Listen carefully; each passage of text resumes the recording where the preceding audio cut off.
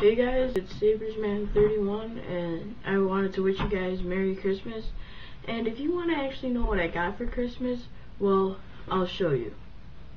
I got a hobby box of 10-11 Panini Score, a hobby box of 08-09 Upper Deck Series 2, a hobby box of 10-11 Upper Deck Series 1, a hobby box of 10-11 Upper Deck Artifacts, a second box of 10-11 UD Artifacts, and last but not least, a 10-11 Panini Certified. I also got that amazing light right there.